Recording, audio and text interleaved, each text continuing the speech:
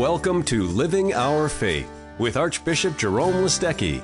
The latest news, important issues, and stories of Catholics living their faith in the Archdiocese of Milwaukee. Sitting in for Bob Bennis, here's Father Paul Hartman. Good morning, and welcome to Living Our Faith with Archbishop Jerome Listecki. My name is Father Paul Hartman. I am the Judicial Vicar of the Archdiocese of Milwaukee and the President at Catholic Memorial High School in Waukesha, Wisconsin. It has been a pleasure to fill in these last few weeks for Bob Bennis, the co-host of the show from Relevant Radio, but co-hosting with himself, Archbishop Jerome Listecki. Archbishop, it's Labor Day weekend. Any special plans? Father Paul, none for me. Last minute barbecues, a little bit, a few hot dogs. You know, the enthusiasm of a celebratory weekend, the enthusiasm of young people returning to school, the enthusiasm of families sending kids off to school. Well, today, as we transition from the end of summer into fall and kind of the organization of life around the academic year, we're going to look at how the church, through the work of the laity, we've talked a lot on the programs I've co-hosted about the work of the Archdiocese, but we have such wonderful lay people in so many missions and ministries that are supporting the action of the church. And in a particular way, we're looking at laity and evangelization today. I think you would say, as quickly as anyone, how dependent we are on the work of the laity in all of these things. Absolutely. And, of course, I just want to go review with you my three priorities: Catholic identity, evangelization, and stewardship. And obviously, evangelization is what we do.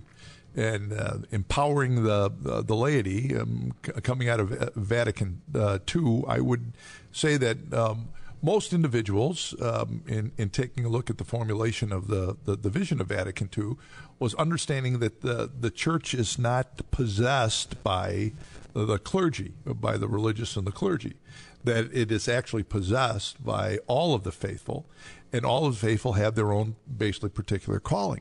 And when we're talking about evangelization, that comes right out of the gospel. Christ did not say just to the apostles go and baptize, preach, teach, and evangelize, but was saying that to the entire church. This was the mission of the entire church. It's probably a great kind of connection to say it's not just the E for evangelization, it's energizing. It has to energize the ministers. It has to energize the people of faith. I think that came right out of the Synod. It's amazing where I pick these things up. It's amazing where I pick these things up. Right out of the Synod, right. Thank you, Father Paul, for doing that. Thank you. I will tee you up anytime as necessary. Focusing on the work of the laity, as our guest today in studio, we have a woman who I have so much respect and love for the work that she has done. I've known her on and off for a few years, and kind of various connections, and our paths always seem to cross in wonderfully surprising ways. But joining us today is Erin Berghouse. She is a musician. She is a creative person. She is a person of great, deep faith, and now is embarking with a group of people around her, great supporters around her, on an evangelical effort, AHAVA Productions. But I think our first goal is to get to know Erin Berghouse a little bit. So, Erin, welcome, and tell us a little bit about yourself and your faith journey. Thank you, Father. It is a blessing to have known you and meet you in my lifetime, and it's always wonderful to see you.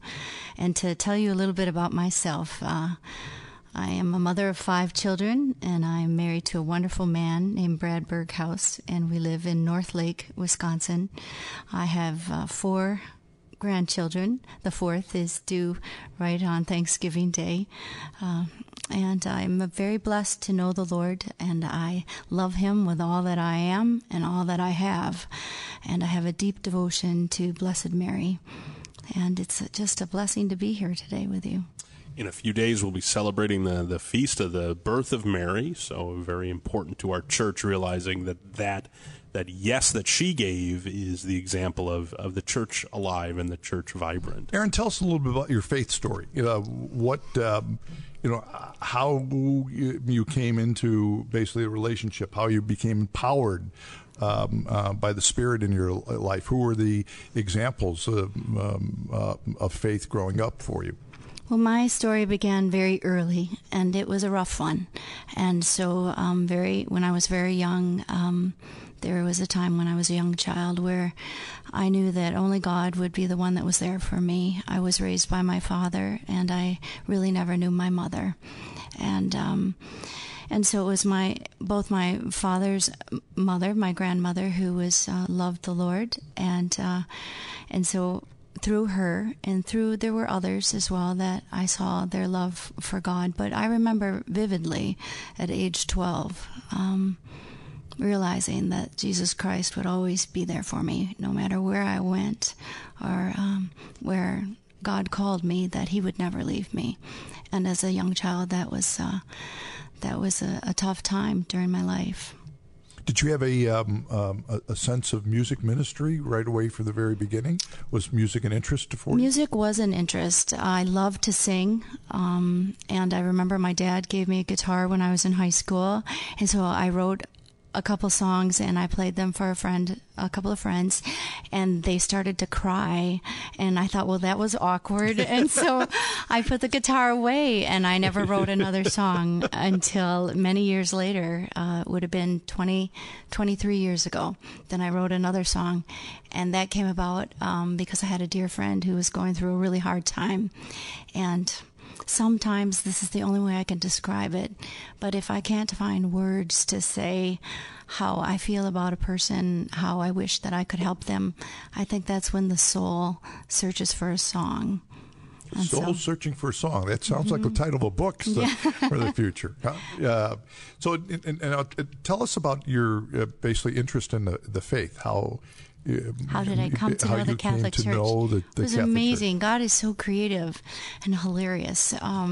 So we moved to Wisconsin 22 years ago, and we were looking for schools for our children. My oldest son is 30, and my youngest daughter is 4. And big spread there. Yes, there is. Yes, there is. She'll keep you young. Yes, she does. So much joy every day. Faustina and Sophia are the youngest, and then there's Rachel, and then there's Jordan, who's the seminarian, and then there's Zachary, who's the oldest. But when we came to Wisconsin, we were looking for good schools, and we met some friends, and they said, well, the Catholic schools they're very good schools. And at that time, I had no idea that my birth mother had baptized me Catholic. And so it was through that event that one of my aunts told me that I was baptized Catholic. We started looking at the Catholic schools, and God used really our children to draw us into the faith. Beautiful story. Thank you. God will use various instruments, and the strangest ones we wouldn't even expect. Right. And some so close to us, yes. like yours. Yes. And so that started a process of deepening, I guess, faith, because you're already a person of faith. Yes. But this was a deepening of faith and commitment to the church. And like many times in our life, then you look back, and there are moments from when I was in high school where I remember going to St. Francis in Grand Rapids, Michigan with a friend of mine, and walking into the Catholic Church and feeling this feeling that I couldn't describe, but I liked it. And then as an adult, then going through this journey that God had planned for me, stepping into St. Charles in Heartland for the first time in the Catholic Church in Wisconsin. And now that I've been in the Catholic Church, and so grateful to God for this beautiful journey that I've been on. I think I can find the words to describe it a little bit more clearly because I'm a little older, but you feel the presence of God. Erin, you bring such creativity, whether it's your music or we're going to talk a little bit about the production, AHAVA Productions, the production house, in a little bit. But we do have to take a break. We have to do some news headlines with Relevant Radio. So thank you for joining us, Living Our Faith with Archbishop Jerome Listecki. We'll be back. Are you or a loved one struggling with age-related challenges? St. Camillus Geriatric Care Managers are here to partner with seniors and their families to help manage the many challenges and transitions associated with aging and healthcare. Jean explains how St. Camillus Geriatric Care Management assisted her father. People want to maintain their independence, and that's what he wanted. And that was the most important thing for him. However, at times he didn't know what was safest or best for him. And that's when we really leaned on care management, and they were able to help us so much. They were able to establish a trusting, caring relationship with my father, and we were able to trust and know that with their guidance, we would be able to keep my father safe in his own apartment. For more information regarding St. Camillus Geriatric Care Management, go to relevantradio.com, keyword care. That's keyword care. Good morning. I'm Grace David with headlines from the Catholic Herald and CatholicHerald.org.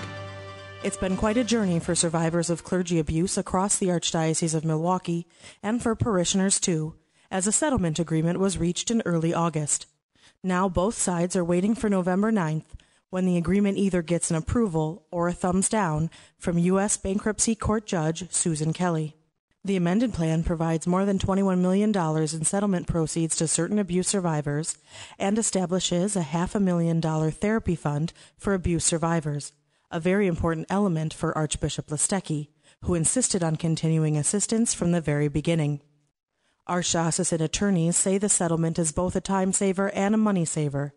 They estimate that the case could have continued for an additional 3 to 5 years, adding approximately $33 million in costs.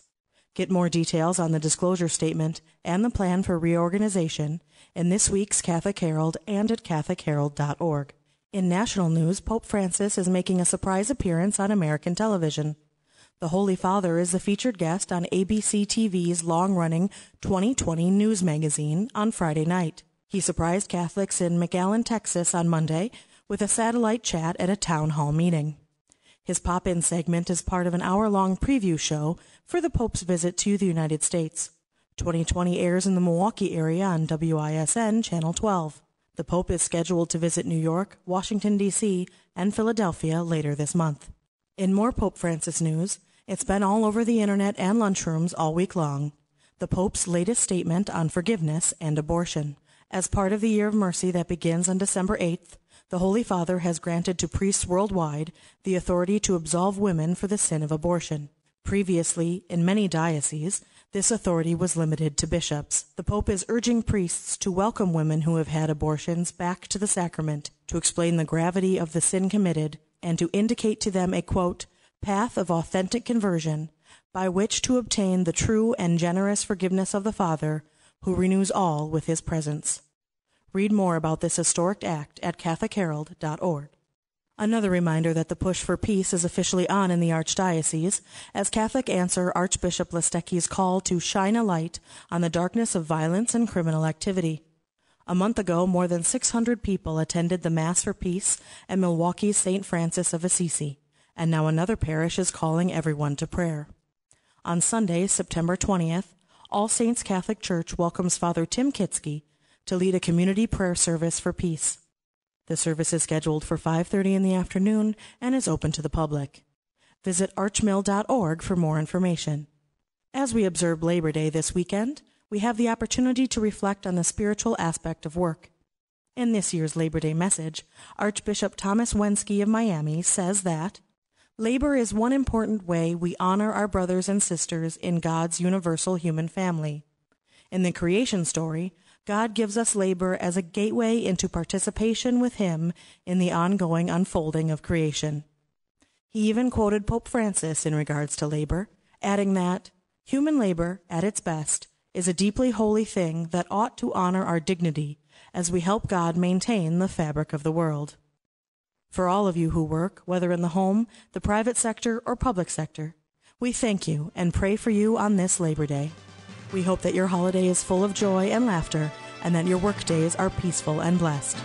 I'm Grace David. Thank you for listening. We now return to Living Our Faith with Archbishop Listecki.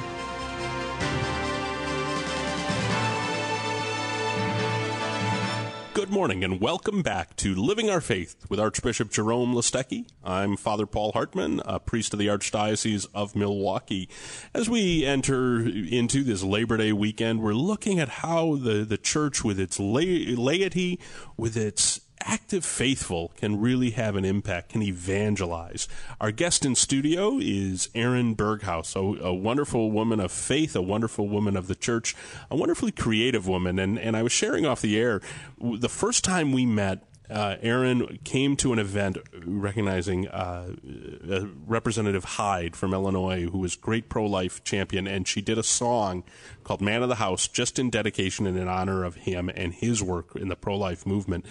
And I just have always thought of then Erin's work as taking that creative feel, that soul of an artist, as you said, and bringing it to bear on the needs of our day.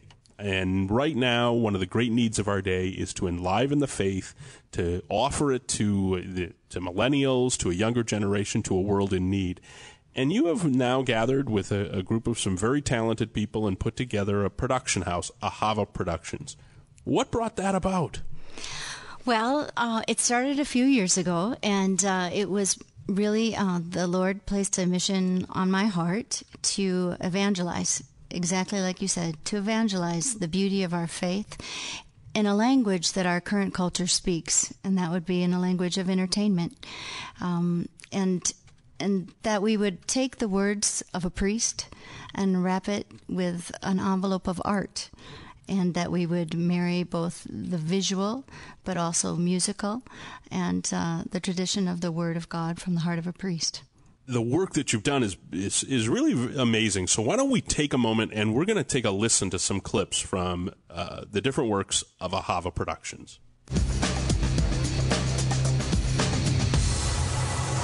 Did you ever wonder how we got here? I mean, none of us chose to be born, right? We just found ourselves on this planet living as little children, running around in this particular skin, bound to this family. It all seems pretty mysterious. Almost like a gift, almost like it's been laid out for us. So the real question becomes, what are we to make of all this? That life has a purpose and a plan, and we're all part of it. There's so much more to us than meets the eye. Now, you probably recognize the voice of Bishop Don Hein, former auxiliary here in the Archdiocese of Milwaukee, now in Gary, Indiana. He really is in these first efforts that AHAVA Productions is putting together. He's very much the voice of it, and a wonderful, insightful voice that he is. If you want to see more and have the opportunity to look at more of what AHAVA Productions is doing, just go to their website, and it is AHAVA, AHAVA. Productions, all is one word, .com, AHAVAproductions.com. Archbishop, you realize the importance of efforts like this in the Archdiocese. Oh, sure. I've been involved with media since I was basically in my first theologate in the seminary. So that goes way back, when Morris was inventing the code and everything. So I wasn't going to say anything, sir. I know. I just preempted you, Paul, because you were going to say that. I was going to talk about smoke signals. Marconi was using the can in order to talk to the broadcast. But I've understood the importance of and the significance of media for a long time. Now, what interests me about you, Erin, is that you say, and let me quote you, "I've never had music training, never had film training, never had any training for anything that God has called me to do." Now, how do you put this together? It just pop out of the sky? All I did was say yes, and God sends everyone that who are some of those wonderful we have an things? Amazing board of directors, amazing group of individuals who dedicate their knowledge and their holiness and their talents to serve the church. Do they have names? They do. Yes. We have Cardinal James Harvey, Bishop Donald Hein, Father Anthony Mary Stelton from EWTN. Now, first of all, I know Bishop Hein and I know Cardinal Harvey. They know little or nothing about television or DVD production. So they can't be the ones doing the shooting. Well, the board of directors really, they're the core, the foundation of AHAVA Productions, and then the dream team. We refer to them as the dream team, the individuals that really help us put together the work of art. And so we have Mike Gillis, who's the head cinematographer. We have Ryan Brooks, we call him Brooksy. We have Brian Meir, who's production, and then we have myself, and we have a wonderful makeup artist named Kim Goodwin, and an audio the master of audio, Bill Armstrong. How do you come up with the conceptualization? Like, what theme do you decide to grab hold of, and then basically put out it visually as well as in terms of auditory? Well, Bishop Don came up with the theme, and so it's really the words from his heart. And his series, the Anima series, then umbrellas the films that he will release. And so the first one being Crux, and the second one being Kenosis, and the third one that's just been released is Blaze. And so those are his words from his heart. And then my job is to then pray and really try and grasp the visuals that can support what it is that he says. And what's the relationship? Like Crux obviously being cross, is that what it is? Yes. And Kenosis obviously being knowledge. Yes, to empty yourself in order that you can be filled with God, the beauty of God. And then Blaze is the Holy Spirit. And the beautiful thing of what Bishop Donald Hine does is that from the beginning, what he starts out is like he could walk with anyone on the street of Milwaukee, no matter where you are in your life, no matter where you are in your faith. And as he progresses through his films, he goes a little bit deeper and deeper into the beauty of the faith. And at the end of each film, he then allows the viewer to have an interior life with Christ. And so he'll leave off with a question. If you have a DVD purchase, there's 3 questions, and there's also some guidance on to supplement materials to help really look for the answers to those questions. But it leads the viewer into a prayer life with God. And that's the most important thing, is not to just be entertained for 12 minutes, but that also when you walk away, that you're leading others to really that relationship with Jesus Christ. And as you progress through the films, from Crux through Blaze, also the topics get just a little bit deeper and a little bit more beautiful on the unveiling of our faith. Who's the target? Normally, when you do a production, you have basically a target audience. I mean, if you did animation, obviously you'd be talking about children. Who would be the target that you would be looking at? And, we looked at this when we first were starting the series. What is our target audience? And it maybe seemed just a little bit silly that we wanted a broad audience. But we all have this deep hunger to know God. We all love to be entertained. We all love good music, and we love good visuals. But yet what we've found is that it does really target the young Catholic, so the high school Catholic. And we're really excited about the National Catholic Youth Conference in November in Indianapolis. Is going to be using the films, and we're thrilled about that. That's where 25,000 youth from across our country come to join together, and it's just really invigorating and inspiring to be around all of those kids from all over the country. So there's definitely been an attraction to the youth, but then again, I've seen also, I have some really youthful people in the house, and so I see that even as small children really can speak to their heart as well. And then there's also the older people. I think that I'm now officially the older people.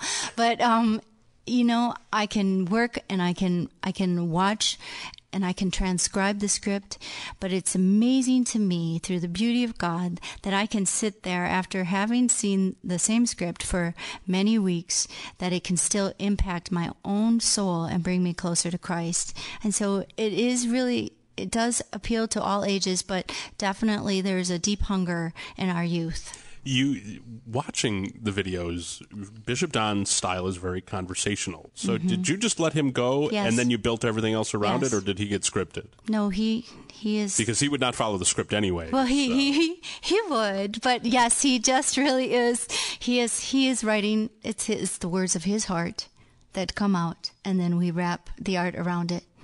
And then you choose a song. There's correct. Interspersed with then music. We try to write the song depending on who the singer-songwriter is. But beautiful, beautiful young Catholic singer-songwriters. Luke Spihar out of Minnesota, Joe Zambone out of Toronto. Really beautiful. And so we really take the words that already have been written by Bishop Don, and then we do the song. And so the song, in a sense, and it was important to me because I'm a Catholic singer-songwriter. This is a core of the passion of who I am. But we walk away from a film, but that song stays in our pocket. And that song, you can hope and pray, will reiterate the message of the film and live on in the soul and in the mind and the heart of the person, bringing them back then to the teaching of the beautiful bishop and to the words that he had to say. That's the hope. Well, they're beautiful pieces of work. Thanks, Father. And we'll be back in just a few moments. Hospice. It's the one word that people are afraid to say out loud. Yet for someone who has experienced St. Camilla's Hospice, it takes on a whole new meaning. We chose St. Camilla's Hospice because it was home hospice. I think it would have broken Lois's heart if she had to leave and go to a strange place. And one of the things that we particularly appreciated was the Catholic help that we got when Lois was in hospice. We had pastoral help. We had chaplains who were absolutely fantastic.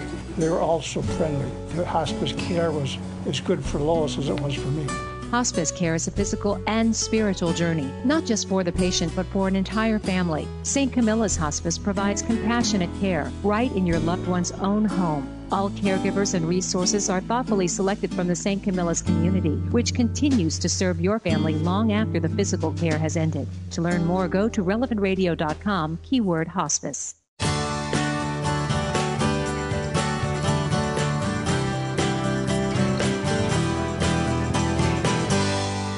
Welcome back to Living Our Faith with Archbishop Jerome Listecki. I'm Father Paul Hartman, a priest of the Archdiocese of Milwaukee. We are having a wonderful discussion with Erin Berghouse of AHAVA Productions. Erin, the work that you're doing continues to grow, and you've got great hopes for the future. In just a few seconds, tell people how they can learn more and continue to participate. Well, thank you for asking, Father. If you go to our website, ahavaproductions.org or .com, either way it'll get you there, you'll see the beautiful board of directors that have really committed to their time and talents to help AHAVA Productions. One of the exciting things that's happening right now is that we're being aired on EWTN, and so it's in a regular rotation, which we're so grateful for the viewers to be able to see that anywhere in the world. And Archbishop, the work of evangelization, the work of lay people, surely you're appreciative of it. I know that. Oh, no, not at all, Father Paul. Not at all. I'm trying to get you to have the last word here, sir. Thank you. And I'm going to have the last word. That the aspect of today in our secular society is such a need to transform and reform the culture that every aspect, AHAVA and all individuals should realize that the story has to be taken by them into the home, and has to be taken into business, it has to be taken into schools, and has to be professed. And the job of the mission of the church is the job that every one of us has. Well, I know Erin's work begins and ends with prayer. I know our efforts this morning need to close with a prayer, and we will use the prayer for the mission of the Archdiocese of Milwaukee. Right, and we'll begin in the name of the Father, and of the Son, and of the Holy Spirit. Amen.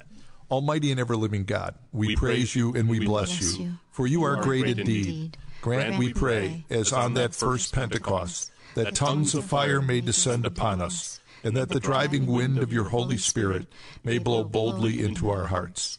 Loving God, we ask you, make us effective and holy witnesses of the death and resurrection of your Son, Jesus Christ. Increase our faith through the sacramental life of the Church.